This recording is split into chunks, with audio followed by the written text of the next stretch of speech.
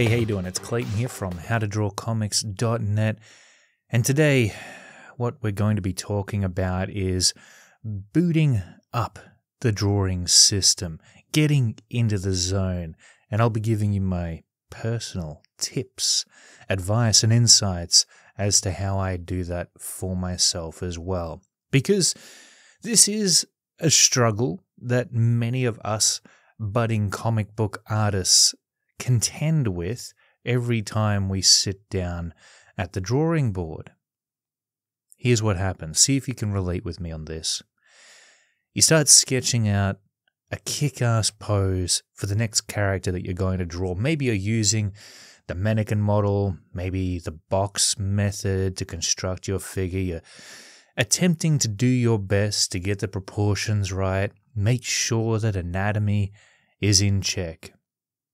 But for some reason, despite your focus on these key areas, the pose is just lacking something. The construction of the figure just isn't stacking up the way it should be. And indeed it should be, because you've got a little bit of drawing experience behind you. You have a solid grasp on the fundamentals. Maybe you are a professional comic book artist. Maybe you've been doing this for decades, and yet why is this still something that you have to tussle with, something that you need to overcome, something that is coming up for you when you sit down to draw at the beginning of the day? Well, my friend, it's because you need to warm up. You need to give yourself that space to get into the mode, to activate drawing mode.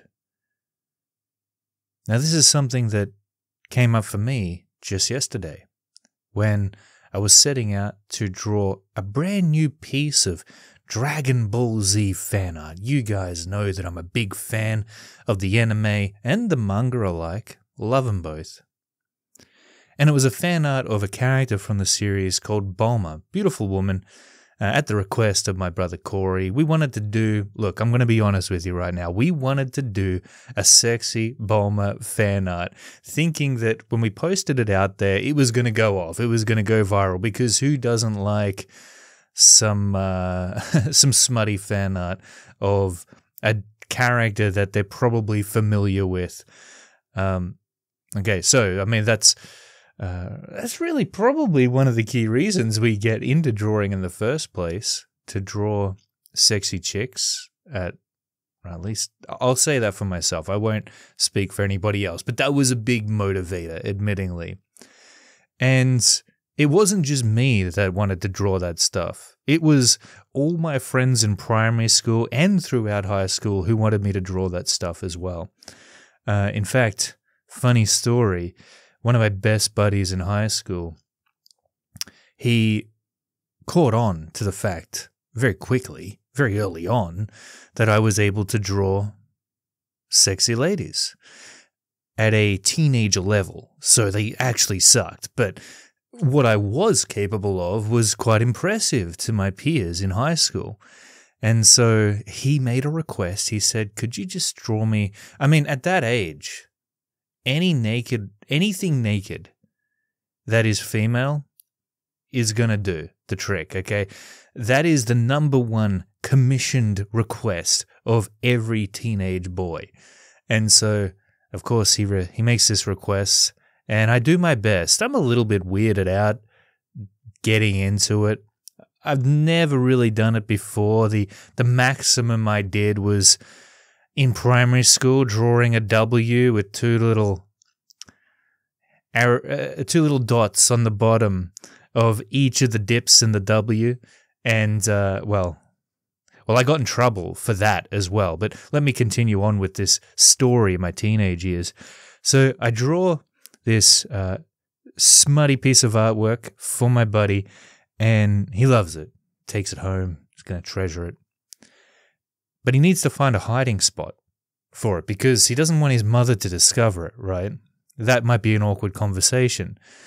Well, that awkward conversation happens anyway, because his brother discovers this piece of lewd, drawn artwork in his CD player and goes straight to his mother. tells his mum about it.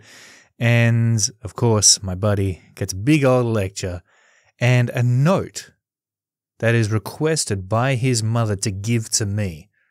And in the note it says that she needs to talk to my mother about this situation. Well, I look at my buddy and I say, no way, this is your problem, man. This has nothing to do with me. You asked me to do it in the first place. You got busted. You deal with the consequences. And he's like, no, but you have to. You have to give this note to your mother and hook up a correspondence between the two of them. And I'm like, no. Hell no. And it wasn't just, I've always had requests to draw less than safe for work content.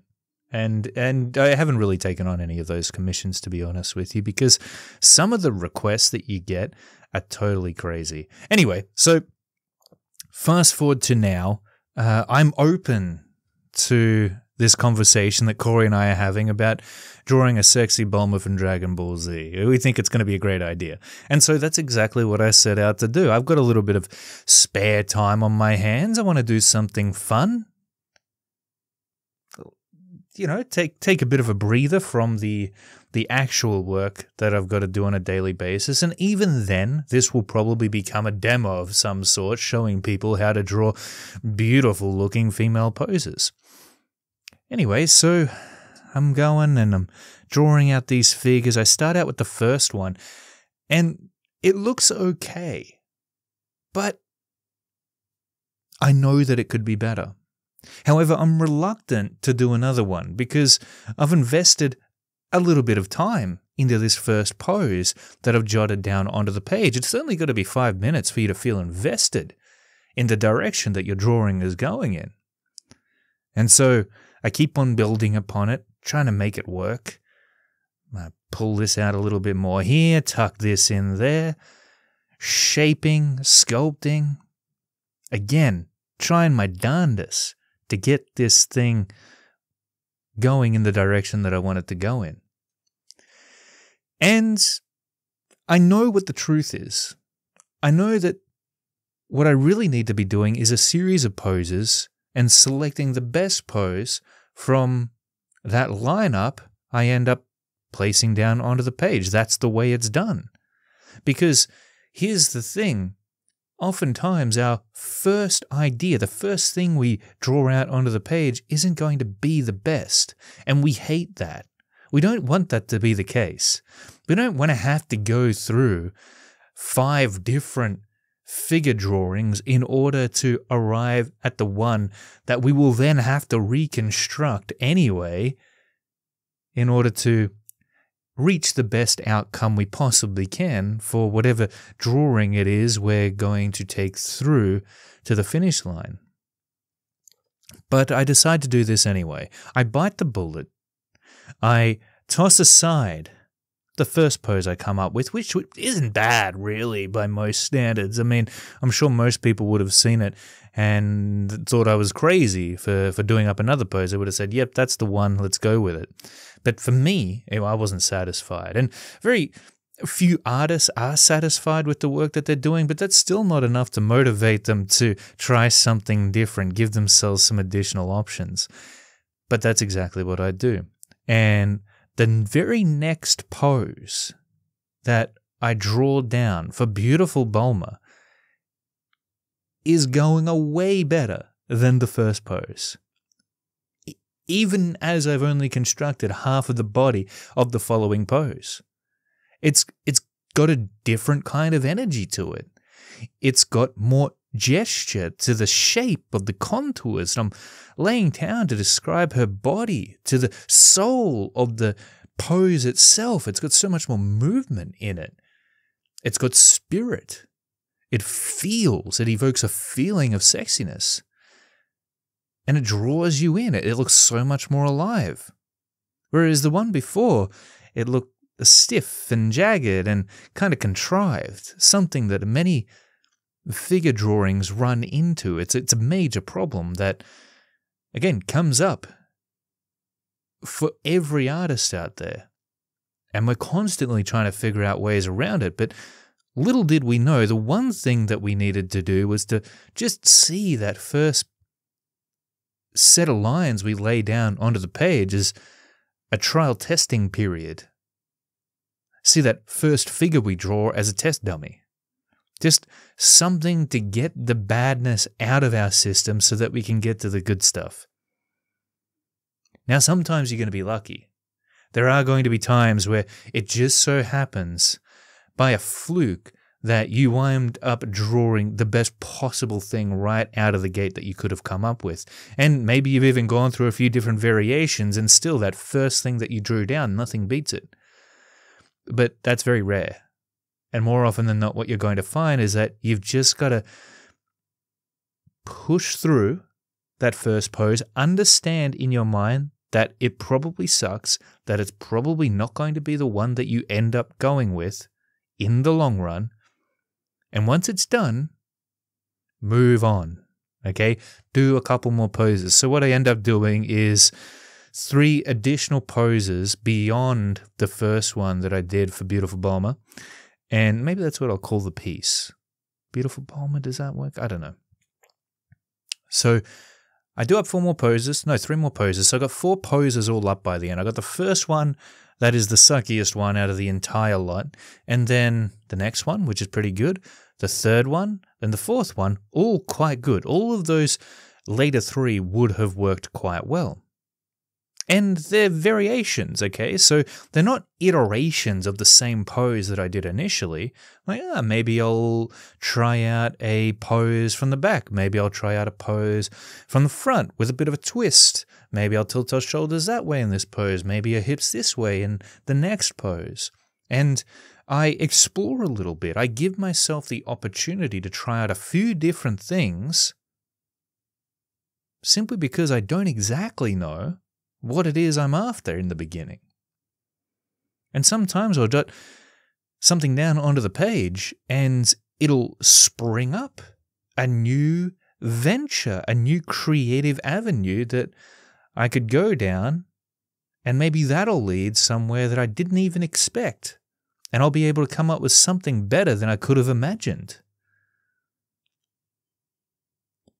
And I think this is the thing. When it comes to drawing, when it comes to your art, oftentimes you're of 2 minds about it. You're asking yourself, well, do I need to have an idea to go into the drawing with?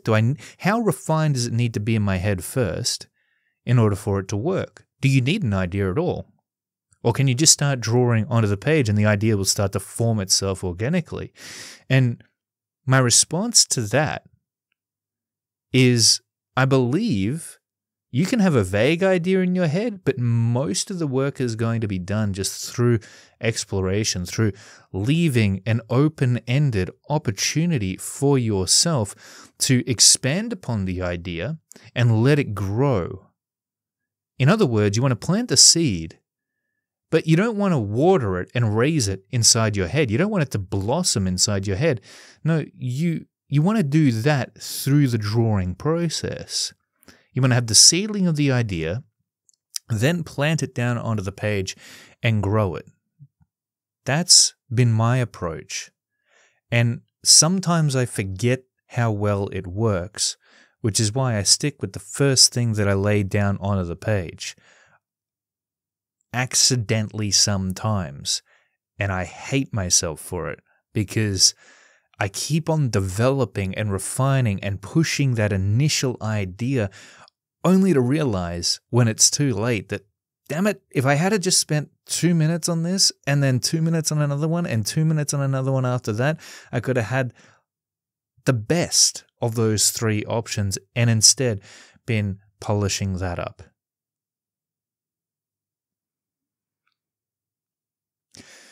So how do you activate drawing mode when especially it's the first drawing of the day and you're working on a brand new piece? Well, what I would highly suggest to you, here is my number 1 tip. The thing that's going to work for you almost every time. draw out a trial sketch.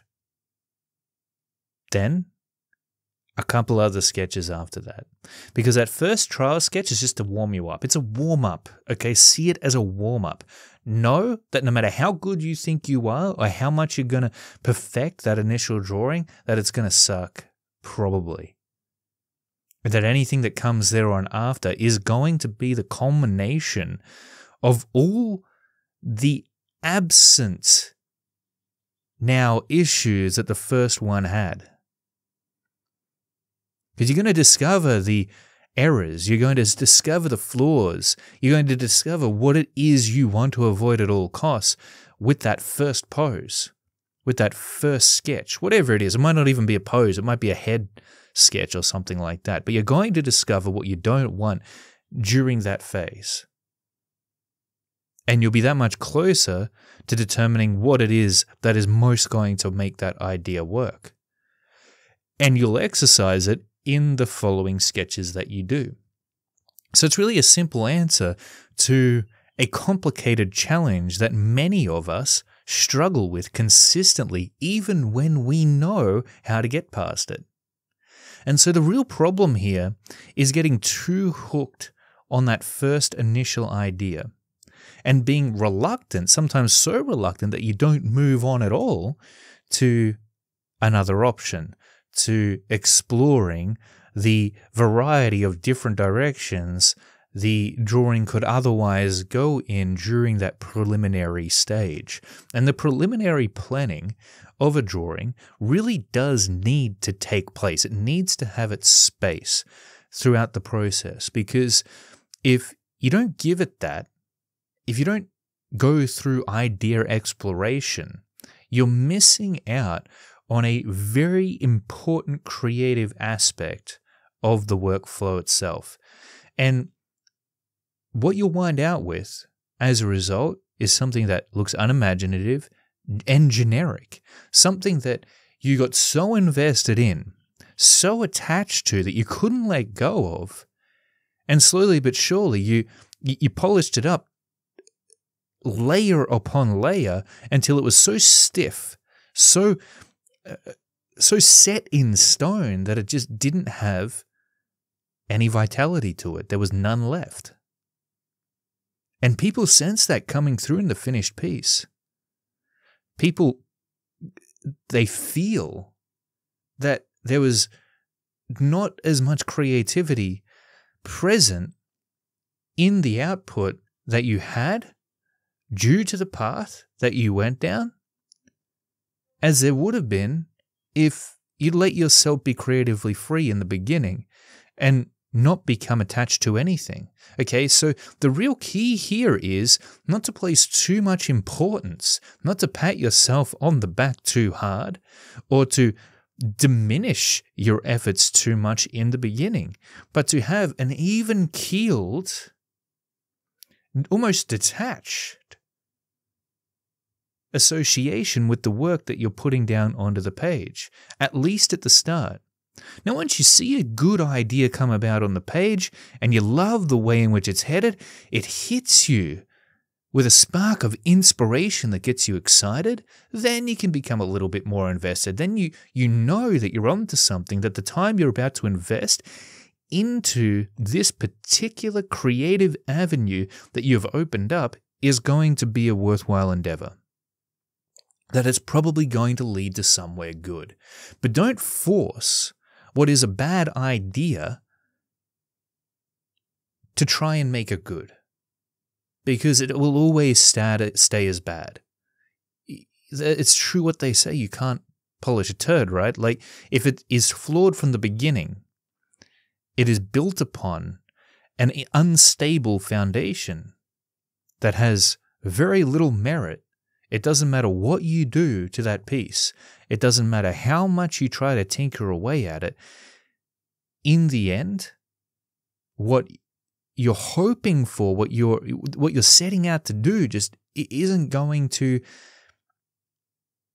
become realized. And not in the way that you think it will be. It'll be a much less satisfactory realization if it's realized at all. So make sure that you value your time. Make sure that you're investing it in an artwork that you're creating which is actually going to be impactful. Something that you can look at the end and go, hey, wow, I'm glad I spent days. I'm glad maybe that I spent weeks on this thing, because look how much of an incredible reward I've gotten at the end of the hard work I put into this. It was worth it. You never want to get to the end of a piece of work that you put time into, only to say, man, I wish I hadn't have done that. I wish that I hadn't spent that much time and energy putting this thing together. Because you're going to resent it. And then that'll lead to an associated resentment of your craft itself. And you certainly don't want that to happen too often. Because those feelings of disappointment within yourself, of unsatisfactory experience when it comes to your art, well, that's going to get activated again and again every time you sit down to draw. And sooner or later, you'll be sitting there working on your art, something that you should love, something that you say that you're passionate about, and feeling terrible for some reason. And the true reason of it will be the resentment that you've associated with it, because you've simply not been daring enough to push yourself past the first attempt of whatever artwork it is you're setting out to do. Making mistakes, reiterating your art, and having another go at it, having it not go perfectly, is the key to winding out with artwork that is memorable, that stands the test of time, artwork that you love, artwork that you're proud of. That's so important. I make mistakes constantly. And it's embarrassing, because sometimes I'm making mistakes in front of people that I'm doing a demonstration for. However, I try to remember this, that I'm showing you, whoever it is, this demonstration to, the real process, the real way in which a great piece of artwork unfolds. I'm showing them that making mistakes, that having things not run perfectly, just comes with the territory. And so the next time you sit down, fresh at the drawing board, you're looking at that blank piece of paper, and you're about to jump into your next masterpiece, and you're feeling the pressure, you're feeling the amount of expectation that you've got for this thing pile up on top of you.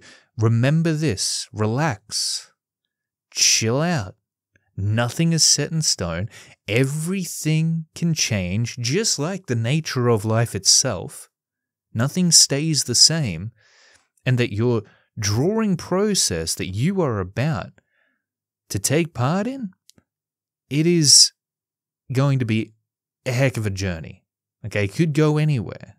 It's going to be an adventure to remember. And by the end of it, hopefully, if you have been adventurous enough, you'll wind out with something that is truly memorable, something that you're happy with, something that is the epitome of the idea that you initially had. You got to explore to find that epitome. You've got to sometimes do all the wrong things in order to figure out what the right things are. That is at least what I've found in my experience. And the thing that has always worked, whether I've liked it or not, is to get the dud pose down as soon as possible. Then following that, start to ramp up their quality. Learn from the first, learn from the second, learn from the third, then start experimenting. Heck, you don't even have to do 4 poses like I did. Do 20 poses. See which one sticks out to you the most. Show some people. That's exactly what I did with the Bulma sketch that I came up with. I showed him the female poses that I'd come up with for her, and he told me which one he liked best. I don't know how to make decisions. I know I can guess sometimes what's going to work based on my own perspective, but showing my art to others is really how I get an unbiased flavor of feedback. I can't get that from myself, because I'm either going to just hate everything I do, which isn't accurate. Not everything I do is terrible, even if I think it is, and not everything I do is great, even if I think it is. My opinion about my art really counts for squat. Really, what I need to do is just enjoy the process no matter what, and I would suggest the same thing to you. But if you want an opinion, show your art to a few people. Now, don't just take what they say as gospel, because they might not be right either. It's just their opinion. But gather a few opinions, balance it out with what you intuitively think is accurate about your art, and go from there. So I hope that helps you out a little bit. And really, that wraps up what I wanted to say on this particular topic. It's just a little nugget of information, of insight that I hope will help you forward, that will simply remind you not to be too hard on yourself right at the beginning. Realize you've got to warm up, especially if you're putting pencil to paper for the very first time throughout the day. You're going to have to go through that warm-up period, so don't bank too much on the first thing you lay down onto the page. That's all I'm saying. It is that simple. You're going to want to hold on to the first thing you lay down onto the page, but be brave enough to move forward and try something else, and then something else after that. Give yourself some options. What I'll talk about next is some of the things that I've got planned, which are coming up very soon on howtodrawcomics.net. And I don't tell you about this enough. I don't remind you, but I have got a website for this channel, howtodrawcomics.net. If you're someone coming up in the game, you're trying to learn how to draw comic books, and you'd like a resource that gives you the knowledge and ability to be able to do that, then howtodrawcomics.net, the site that I've created for you, is the place to go, because on the site, which has a ton of free content on there, you're going to find free tutorials, free videos, just like this one, but also demos and a bunch of other cool things. We've got a podcast on there, and then if you are ready to delve deeper on some of this stuff, we've got an entire course library that hosts a number of learning volumes by instructors such as David Finch, myself, Ed Foychuk, Trent Kanuga, and so many other instructors on there who cover a range of topics, anything that you'd be struggling with right now. Anatomy, proportions, figure drawing, whatever it is, there's a good chance you're going to find the answers to some of those problems in the howtodrawcomics.net course library. Of course, I've got a bunch of workshops coming up. By the way, I should tell you that the character creator workshop filled up within the week in about 5 days, and so I'm really looking forward to jumping into that. It's going to be a lot of fun, spilling the beans on my entire character creator process. I'm sure I'll end up inevitably giving a bit more bang for everybody's buck because, well, you guys know how much I like to deliver on the amount of information I give to people. You can't stop me talking. I'll just ramble on about the same thing over and over again until it is ingrained in your brain. But like I said, it's going to be a lot of fun to do this program. It's always fun catching up live with students because there's that interaction there, similar, not unlike what's happening here with the stream, but people are able to ask questions. I can help them through whatever problems they're having in the process that I'm showing them. I can give them that all-important critique and feedback and advice that they can't really get from anywhere else. I used to hate having to go through the learning process on my own. I couldn't really ask anybody. Like, my mum doesn't know squat about drawing, right? And none of my friends really drew. The only people that I was watching do art lessons were people who are over in America, like David Finch. And at the time, I really didn't have his contact information to reach out to him and ask for advice. I hit up a few artists on Facebook, and they got back to me, actually, and they would give me some tips here and there, but usually it was a few paragraphs, but it still wasn't like having a trained professional looking over your shoulder, seeing your work, and really going through it with a fine-tooth comb to point out to you all the areas that you were blind to that you could address and which would precisely move you forward the most. It can feel like we're taking such little steps with this stuff sometimes, and it's just because we haven't honed in yet on the things within our art that would be a real game changer if it was attended to. And so I just love that level of interaction with the students that jump into these workshops, and it gives me the opportunity to be able to do that stuff. I think it's the future of online education. I'm going to keep on doing those. In fact, the next workshop that I'm going to run, and by the way, sign up to the howtodrawcomics.net email list, because I open the doors to people who are subscribed to that list before I announce to the public these workshops. And the reason that you want to be on the list is because sometimes the workshops sell out even before I can get it out to the public. Like the Heads and Faces workshop, which sold out multiple times, and I never really released it to the public. So the next workshop that I'm going to be doing is sequential storytelling. And the reason that I want to do sequential storytelling, so actually drawing comic book pages, is because everybody wants to know about it. I get questions in regards to drawing comic book pages all the time, how to lay out panels, how to place characters into a scene, how to set the scenes up. And for some reason or another, even though this is a massive challenge for so many artists in general, right? Most artists can't do sequentials. And comic book artists who are trying to learn this stuff just have nowhere to really learn it in depth. Like, where can you go? Like, someone tell me, because I've tried looking this stuff up for myself. I've tried researching it for my learning programs. I've tried looking it up just to inform myself on how to do certain things, but there's just nothing out there on sequential storytelling. And that's a lie, because there are some things out there on sequential storytelling, but it doesn't get anywhere near in-depth enough. It doesn't give you the real stuff that's going to help you out. It's like overview. Here's an overview on how to do sequentials. But me, man, like, I love thinking about sequential storytelling. That's one of the reasons that I do comics in the first place, is because I just think it's the best storytelling vehicle.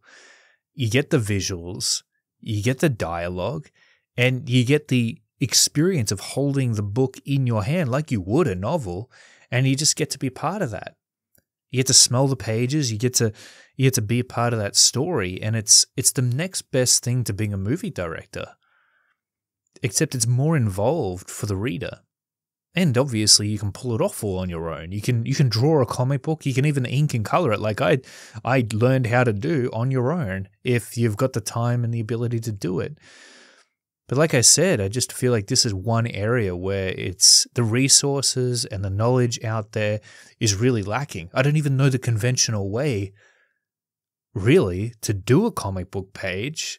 I've just made it up on my own, and somehow I've stumbled my way through the dark in order to figure it all out and to be able to create comic book pages that are, funnily enough, I have a little bit of a knack for, not to brag too much, but the only reason I think that I have a knack for creating comic book pages, because I didn't really have a whole lot of practice with them before I started working officially on comic books.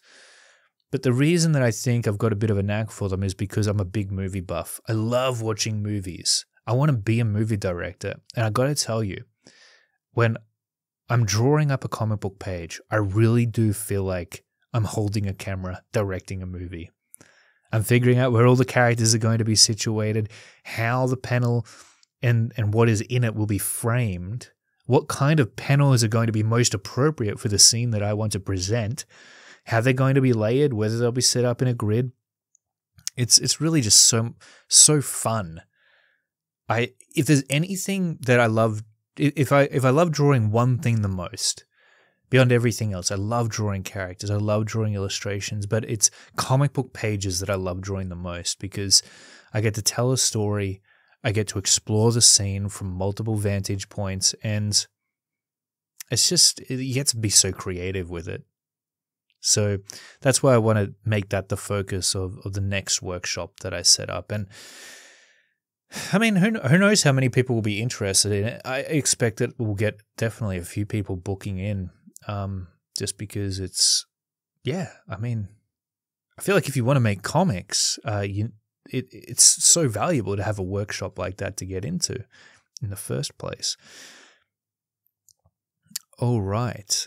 And so the other things that I want to do with howtodrawcomics.net, specifically the channel. So I'm going to start adding the interviews I do with people, and even some of these talks that I'm doing with you here, to the podcast. So if you're on Spotify, if you use the Apple iTunes store, you can actually listen to the howtodrawcomics.net podcast for free on these platforms. I don't charge money for the podcast at all, and you can switch it on while you're drawing.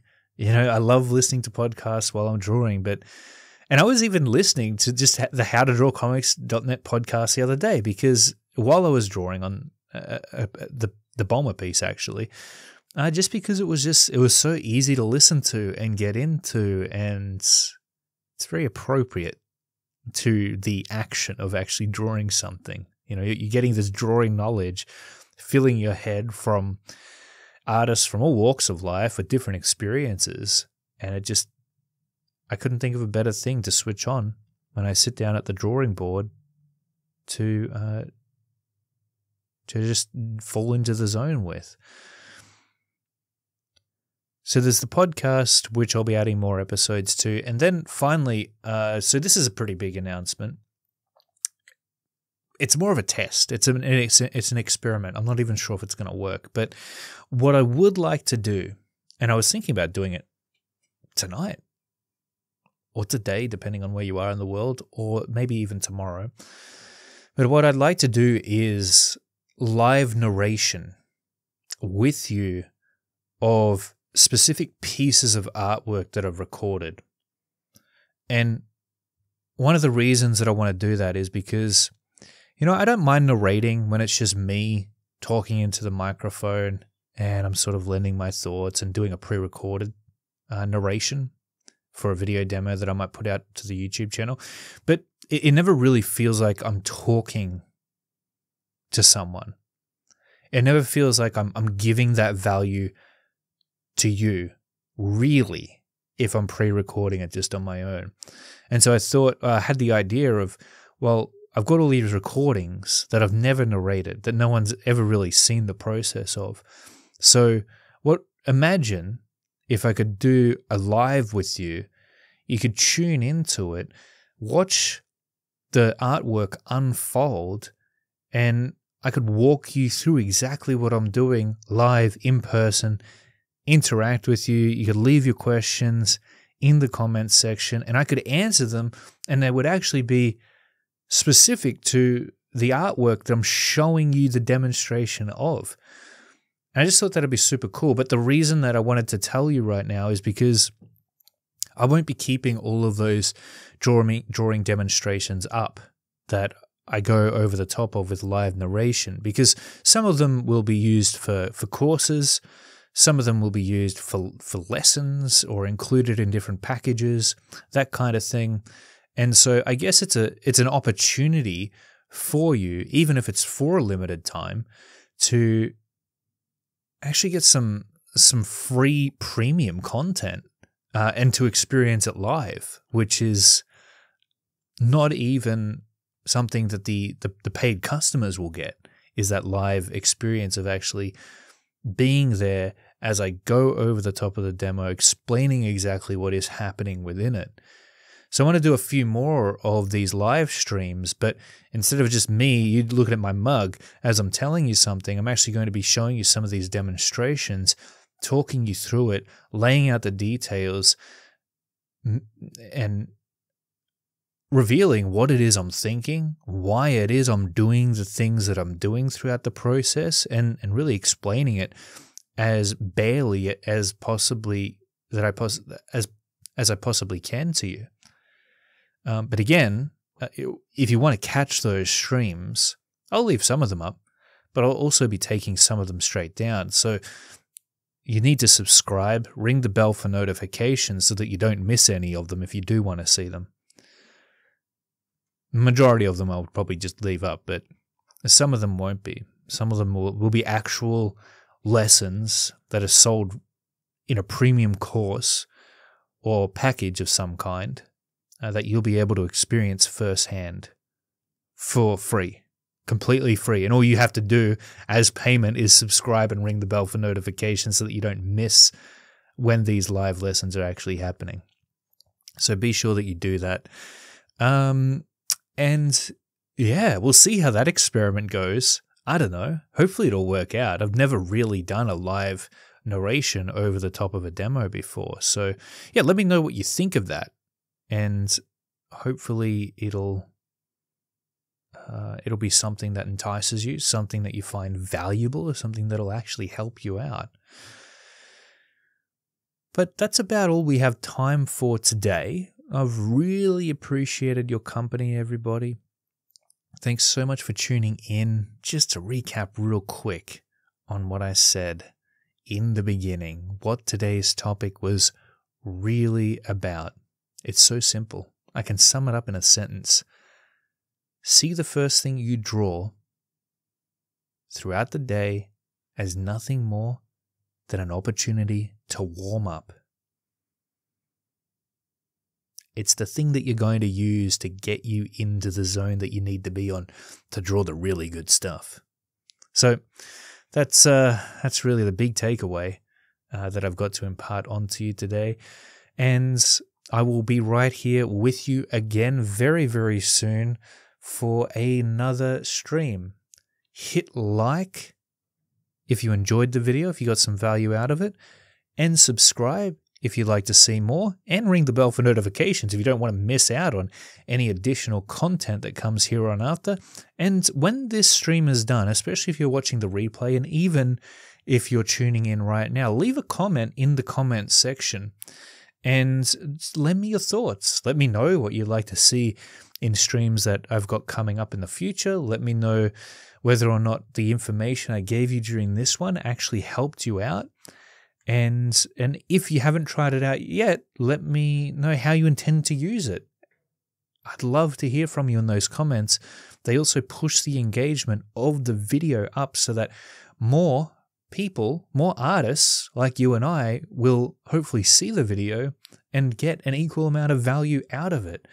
I'd say the same thing I'd give you the same reason for sharing this with your art pals, with family that might be interested in drawing, with anyone you know that would actually find this video useful. Pass it on to them and they'll thank you for it. Hopefully it'll make them a better artist, help them get to be where they want to be sooner in their art. And it'll be thanks to you for sharing this content with them. So that's all that I have to say for today. Until next time, look after yourselves, keep on drawing, never stop, and I'll catch you in the next video. Bye-bye for now.